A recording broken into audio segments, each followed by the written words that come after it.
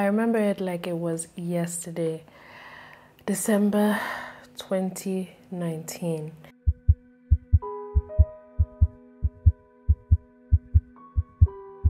So I was fresh off the aisle. I had literally just gotten married, and there was just something in me that felt I didn't want to be labeled as, you know, new wife. You know what the industry does to you and makes you feel like once you get married, like you're not part of the industry anymore. So there was that tug of war that I was doing within myself, and I just felt like, okay, I need to change this narrative and I need to do a show.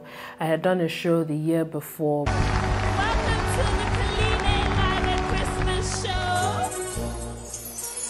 But I give you the benefit of which was incredibly successful. So I felt, okay, we can do this again. But imagine, my wedding was November, and then I was trying to have this show on December. This is in the thick of dirty December. I had my 11-piece band, I had my choreographer, I had dancers, I had my costume designer. I had all these various pieces that I had to put together, as well as plan a wedding.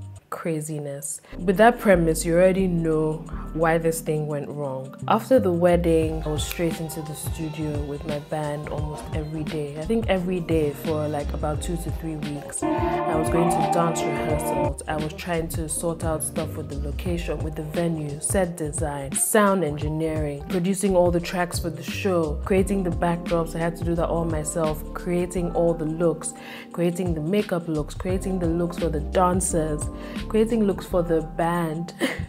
So it was just crazy. I had this genius idea that, okay, well, since I just got married, why don't I just make it a show about a wedding, like make it theater style and create it around this whole love story.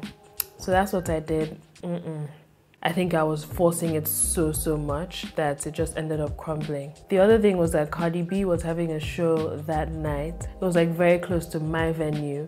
So as you can imagine, a lot of people ended up going to that show and like not coming to mine. Even though they paid for tickets, they just didn't show up. We had some sound issues. Some of my supporting acts didn't turn up because they were part of some other like bigger shows. That shouldn't be an excuse, but that's what it was. My intention for that show was to get away from the narrative of being a newlywed, get away from the narrative of not being suitable for the industry anymore now that I'm married. I wanted to continue on my journey of music without everybody being too distracted. One thing that I've learned now 5 years into my marriage is that everything can actually be aligned. It's just about how you tell the narrative, and it's about your intentions behind it. The bottom line was that it was super rushed, chaotic backstage as well. The hall was half empty.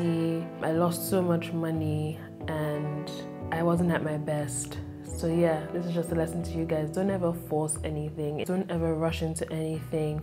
Always look for the intention behind what you're doing. And if it's not the right time, it's not the right time, and that's okay. Thank you guys for watching, and see you in our next gisting session.